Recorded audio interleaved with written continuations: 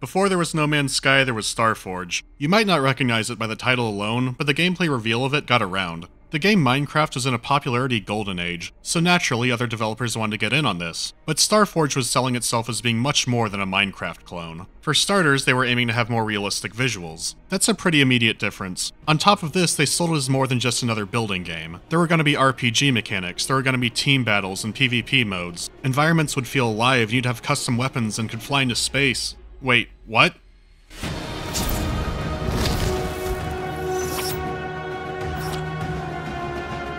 StarForge used to hold the title of the 4th lowest rated game on Steam, at least until it was taken off the website. It seemed like they wanted it buried and forgotten, but I didn't forget. Neither did the people who really got burned by it. So if you're not familiar with the game, you're probably wondering why it's so hated and how it ended up this way. Well, this is a review first and foremost, so let's take a look at the game. The menu actually features the best part of the game, which is the soundtrack. I've had it playing the whole time.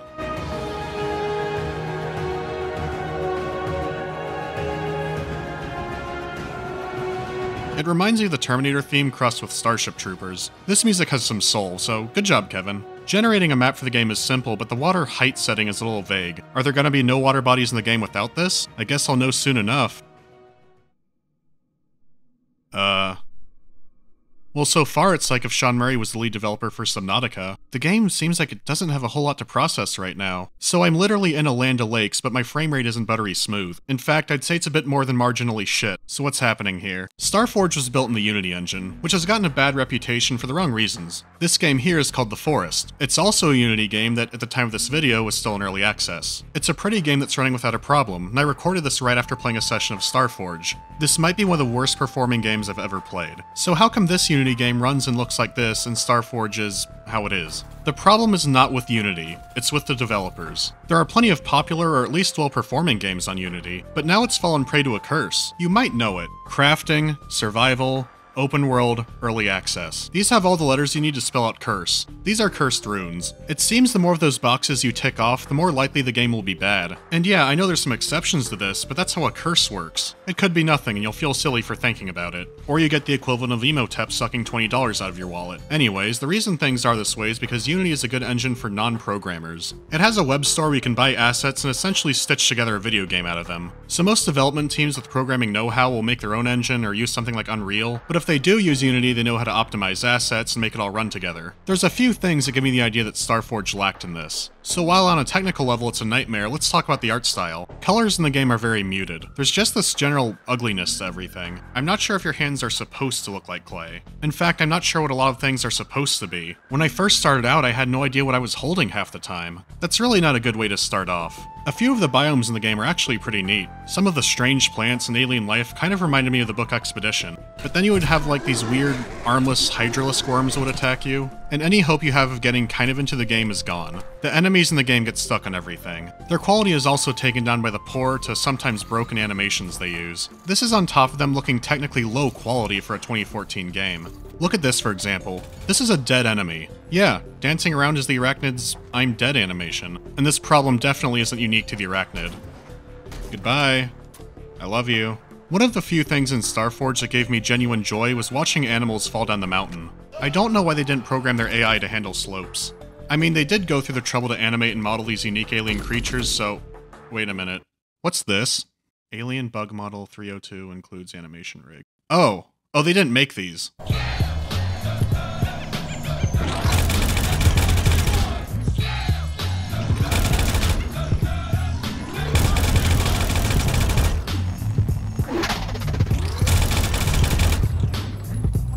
He's eating me!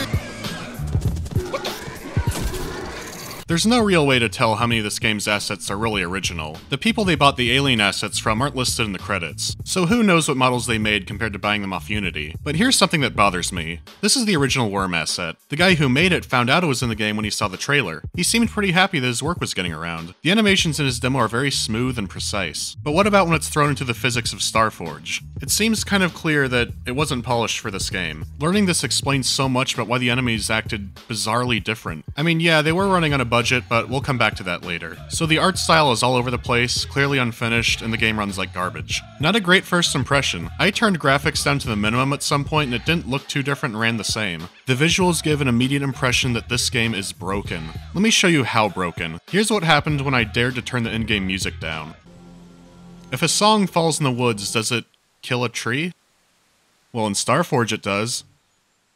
They sold this for $30. What about gameplay? I mean, what's the whole point to playing StarForge? If you've played any survival game, it's not a whole lot different. But in this game, you start scratching your head really early. Like, why do I have to grab the space corn in one specific spot? And 3 stalks only give me 1 fiber? You kill a weird space pig to get meat, but it doesn't have any meat. It has a blueprint for cement stairs. Why? Why does the drill make grass evaporate into nothingness? And why does doing that break the sound?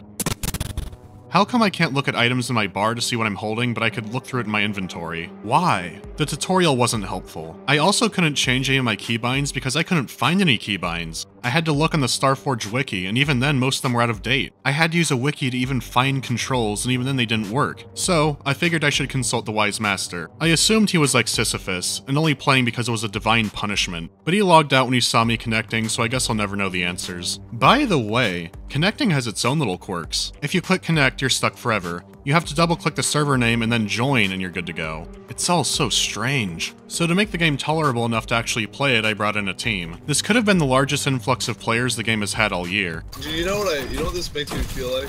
What? Remember that movie Atlantis? Yeah. There's that little mole guy. Is that supposed to be you, Dave? What the fuck? Since the game had voxel terrain, we thought it'd be a good idea to dig. Digging is one of the few things in the game that seems to work the way it's supposed to. It's simple and kind of fun at first. How'd you go so quick? I just held the mouse button down. That's what I did, and now I can see through the ground and see space. But if you dig too deep, then things can break. And this doesn't matter too much because you learn that digging is pointless. Minecraft and games like it usually have resources under the ground. StarForge has piles.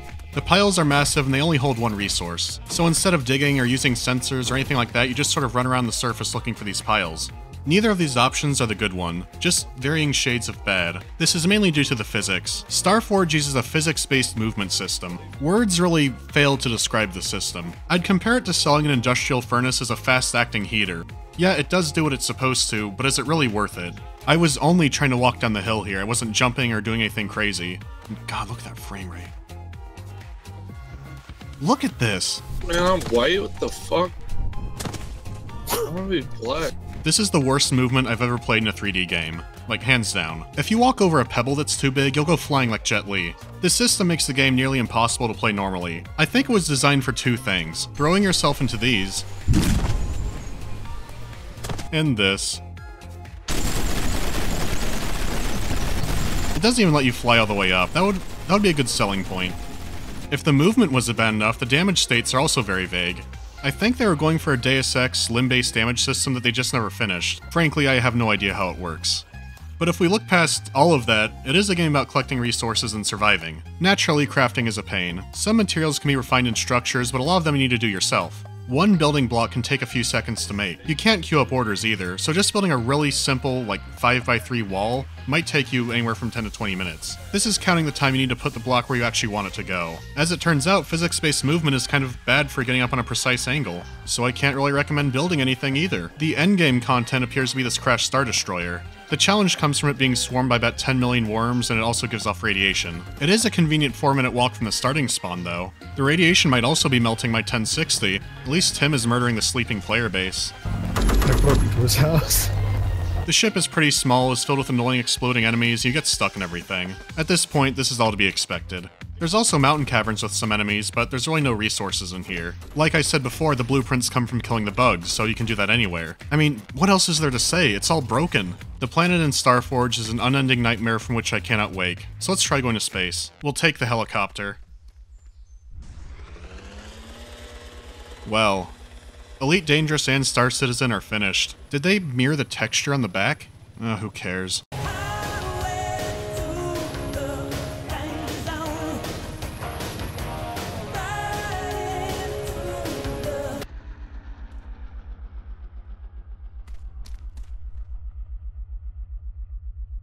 Alright. There's nothing new here, I screwed up. Going to space was a waste of time. This game was a waste of time. So the big question is, why did it end up this way? When you look at the Indiegogo numbers, you can see they raised nearly twice their budget. The cash would be used to keep 3 devs running full time, along with buying assets from artists they had lined up, and also polish. Really? Events after the campaign get hard to follow. The Indiegogo page has a 1.5 year long gap between content updates. The team at Codehatch was very quiet about progress. The only media still on their YouTube channel is the release trailer. So what's there to go on? One view of the timeline was shown by an ex-community manager who made a long post on Reddit about it. StarForge, developer misconduct, a look back from the inside. It details how the team would remain silent for months at a time about the project. When it became one of the first games to debut on Steam's early access, everyone was surprised by it. The manager talked to the team only about once a month and only through Skype. At the end of 2013, they cut her from the team discreetly. Throughout 2014, the game was making rapid progress. Well, the version numbers were. The game would jump from version 5.5 to 7.5 and so on. These updates were adding very little to the game. So when the new community manager was getting quiet in around July 2014, one forum user went digging. Over the years, the team at Codehatch had grown from the few members it had to around 17. Using public information like LinkedIn's, the forum user found that most of the team was being sacked.